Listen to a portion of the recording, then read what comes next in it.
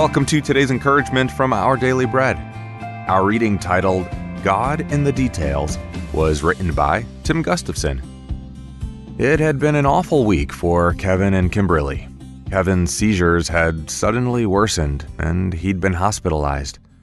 Amid the pandemic, their 4 young children, siblings adopted from foster care, were taking cabin fever to a new extreme. On top of that, Kimberly couldn't scrounge up a decent meal from the fridge.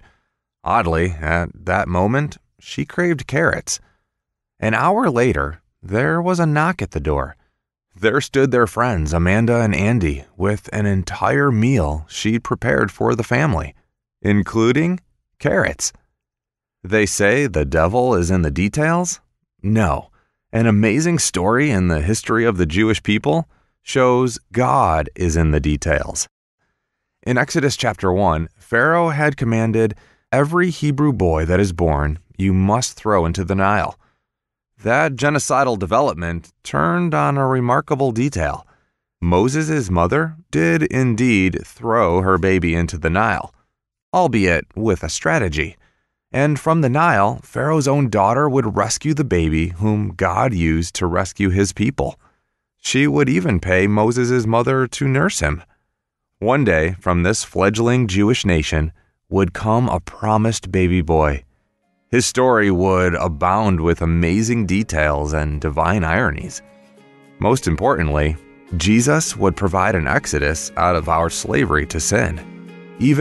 Especially in the dark times, God is in the details. As Kimberly will tell you, God brought me carrots.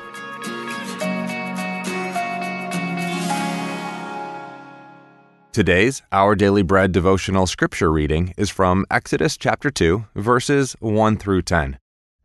Now a man of the tribe of Levi married a Levite woman, and she became pregnant and gave birth to a son. When she saw that he was a fine child, she hid him for 3 months. But when she could hide him no longer, she got a papyrus basket for him and coated it with tar and pitch. Then she placed the child in it and put it among the reeds along the bank of the Nile. His sister stood at a distance to see what would happen to him. Then Pharaoh's daughter went down to the Nile to bathe, and her attendants were walking along the riverbank. She saw the basket among the reeds and sent her female slave to get it. She opened it and saw the baby.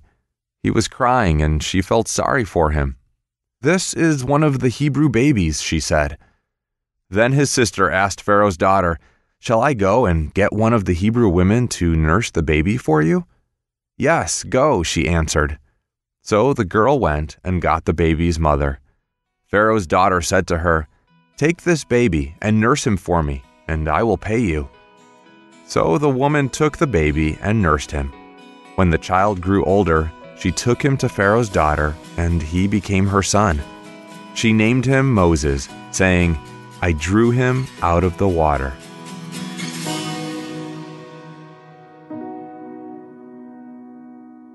Let's pray.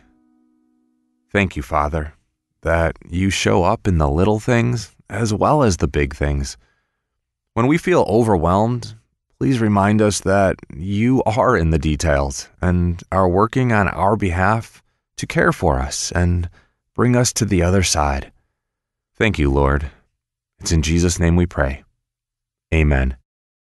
Thanks for listening today. I'm Stephen, and today's encouragement was provided by Our Daily Bread Ministries.